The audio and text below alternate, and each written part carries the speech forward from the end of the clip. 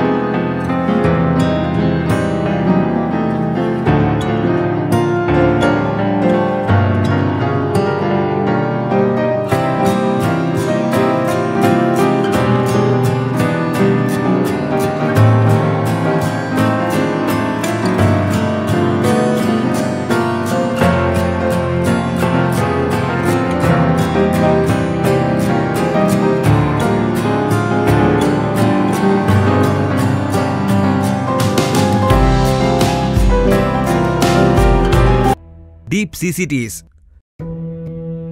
cement nalas,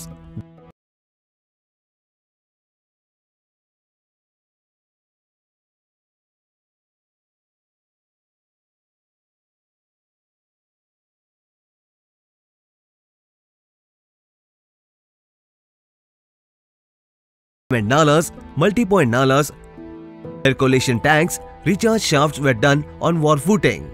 Desilting and reclaiming of borewells and wells was done.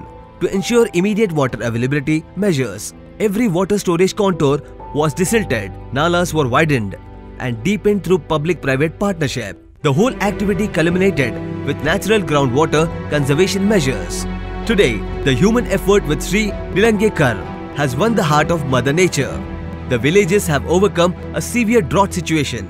So much was the inspiration from the success of Nilanga constituency in addressing the adversity that Honorable Chief Minister Devendra Fadnavis had made it a point to replicate the same efforts across all the drought-stricken, drought-prone districts of Maharashtra. मी दोंडेराम भीमराव सांगवे राहणार सुरानपाळीतला शेतकरी आहे. मागच्या 4 वर्षापासून सतत दुष्काळ होता आणि दुष्काळामुळे या भागात विहिरीच्या पाण्याची पातळी, बोरच्या पाण्याची पातळी पूर्णपणे खालावत जात होती. जवळपास जानेवारी-फेब्रुवारीमध्ये बोर आणि विहिरी कोरड्या पडायच्या. हा विषय आम्ही आमचे आदरणीय पालकमंत्री नामदार संभाजीरावजी पाटील यांच्यासमोर मांडला आणि त्यांनी या भागासाठी सिमेंट नाला बांधाचं प्रस्तावित केलं आणि त्याला निधी मिळवून दिला. एक चांगल्या प्रकारचं काम झालं आणि त्यानंतरची काम पूर्ण झाल्यानंतरची परिस्थिती जवळपास 1 किलोमीटर बॅकवॉटर या CNBमुळे थांबलं आणि जवळपास प्रत्येक बोरची विहिरीची पाण्याची पातळी 1 ते 1.5 मीटरनं वाढली आणि जवळपास आज मार्च महिना चालू आहे.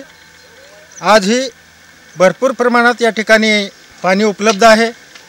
मागं खरीपाच्या पिकामध्ये पावसानं खंड दिला होता, तर या बंधाऱ्यातून उपसा करून शेतकऱ्यांनी जवळपास 200 ते 250 एकर सोयाबीनला जीवदान मिळालं. जवळपास 200 ते 250 एकर रबीची पिकं, त्यात ज्वारी आहे, हळद आहे, हरभरा आहे, अशी सर्व पिकं या पाण्यामुळं तरली गेली. काही शेतकऱ्यांनी तिसरं पीकही घेतलं आणि म्हणून या ठिकाणी आवर्जून माननीय मुख्यमंत्री साहेब, माननीय पालकमंत्री साहेब यांचा आवर्जून या भागातील शेतकरी आभार मानतील, ऋणी राहतील, कारण या माध्यमातून या भागातल्या शेतकऱ्याचं जीवनमान उंचावलेलं आहे. परत एक वेळेस माननीय मुख्यमंत्री साहेब, माननीय पालकमंत्री नामदार संभाजीरावजी पाटील साहेब यांचं आम्ही सर्व शेतकऱ्यांच्या वतीने आभार व्यक्त करतो. A city like Cape Town still has not got an answer to their drought issues, but a district like Latur has found answers to their problems in just 2 years' time. The Jalyukt Shivar Abhiyan in no time has shown the world that in the face of adversity, united effort with able leadership can solve the problem very easily. Shri Nilangekar was the inspiration, and the district authorities, departments and people have put in their sweat and blood to see the dream come true. Today Latur is no more a brown patch of dry land. It is a heaven with a sprawling greenery, abundant clean drinking water and enough water for irrigation. What we do today echoes in the eternity. And so with the IoT and drone in place, the district is gearing up to make sure that the nature is well supported with a respectful nurture. मी संतोष संभाजी शेटे शिरोणपाळचा शेतकरी असून माननीय महाराष्ट्राचे लाडके मुख्यमंत्री देवेंद्र फडणवीस यांच्या माध्यमातून जलयुक्त शिवार अभियान तालुक्यात राबविण्यात आलं. आमचे जिल्ह्याचे पालकमंत्री माननीय नामदार संभाजी पाटील निलंगेकर भैया यांच्या सहकार्यातून किटवेर बंधारा, सिमेंट बंधारे, गॅबिन बंधारे निर्माण झाले. या शिरोणपाळ तालुक्यामध्ये जलयुक्त शिवारचे कामं झाल्यामुळे इथल्या शेतकऱ्यांना, इथल्या गावकऱ्यांना पुरेपूर फायदा झाला. 4 किलोमीटरचं काम जलयुक्त शिवारच्या माध्यमातून झालं. याच्यामध्ये पाणीसाठा 700 TMC TCM पाणीसाठा राहिला. त्या राहिल्यामुळे इथल्या शेतकऱ्याला व गावकऱ्यांना 30,000 लोकसंख्येचं रहिवासी राहतात, या लोकांना पाण्यासाठी मुबलक असा फायदा झाला. आणि उर्वरित राहिलेलं काम घरणी नदी सळीकरणाचं काम 4 किलोमीटर बाकी आहे. ती जर काम पूर्ण झालं तर येत्या काळामध्ये या तालुक्याला पाणीसाठा पुरेपूर होईल आणि इथला शेतकरी सुजलाम सुफलाम राहील. देवेंद्र फडणवीस सरकारचे, माननीय नामदार पालकमंत्री संभाजी भैयाचे खूप खूप आभार. The smiling faces, the happy farmer, the green crop, the full water body filled with the heart, with happiness and lift the head with pride of achievement. Every villager today keeps his head held high because in the face of adversity they have succeeded in protecting their village. Me Kamble DM वनरक्षक निलंगा जलयुक्त शिवार अभियान अंतर्गत दुष्काळग्रस्त मुक्त महाराष्ट्र 2019 अंतर्गत one विभागाच्या Nilanga one क्षेत्रात गेल्या काही महिन्यात खालील प्रमाणे आहे. निलंगा तालुक्यातील CCTचे 20,000 रनिंग मीटर काम केलेलं आहे. त्याच्यात 477 TCM पाणी साठा आहे. डीप CCT ही 100 हेक्टर केलेली आहे. त्याच्यात 320 TCM पाणी साठा आहे. एकूण पाणी साठाचं 509 TCM पाणी साठा तयार झाला.